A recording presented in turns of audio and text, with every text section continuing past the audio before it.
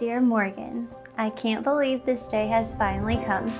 From our first day down at the tennis courts, I knew deep down that we were going to spend forever together. Every day I'm amazed at your beauty, your strength, your love, and your pureness. You make me a better person every day. I am so excited to be your husband and for the amazing adventure we will have together. I love you so dearly and I can't wait to call you my wife. With all my heart forever, love, Ken.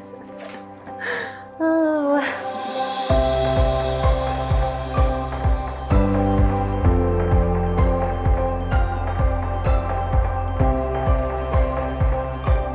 Oh my. Oh, you're beautiful. Ken, I can't believe I get to marry the man of my dreams today. I am remembering our first Olive Garden and mini golf date over 7 years ago. Our conversations flowed effortlessly and you made me laugh and smile constantly. Today, this all remains the same. You are truly my better half, encouraging to be my best self and supporting me along the way. I can't believe I'm so blessed to marry a humble leader that I know will one day be the best father to our children. It is going to be so fun seeing our lives transform in the years to come. And I can't wait to spend it all with you. I love you and adore you, Ken. Love, Morgan, forever. The covenant of marriage is the single most important human bond that holds all of God's work on the planet together. May your marriage bring you all the fulfillment a marriage should bring. And may the Lord give you patience, tolerance, and understanding. Remember that every burden is easier to carry when you have the shoulders of two instead of just one. May you remember that each time you speak to one another, you're talking to someone that God claimed and told you are very special.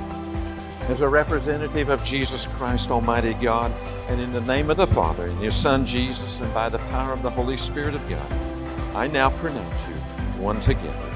You are now husband and wife. And Ken, you may now kiss your bride.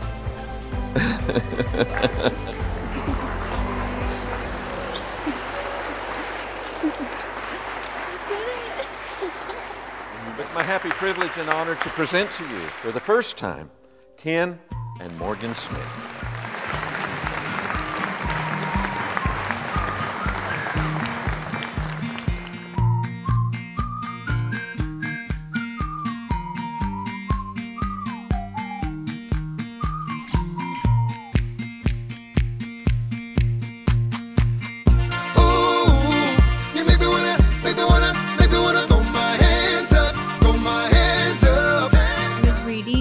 Recently that God places friends in your life for a season and he places friends in your life for a lifetime.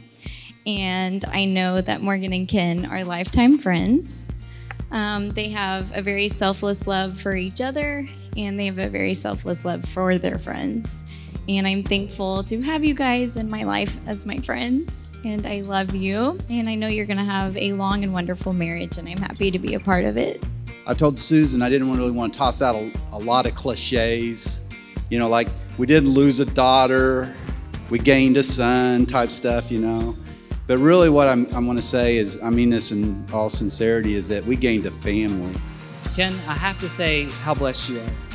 You leave today with a wife who's happy and warm and loving and caring. And Morgan, equally blessed. You leave here today with a lovely dress, flowers, and free personal training for the rest of your life.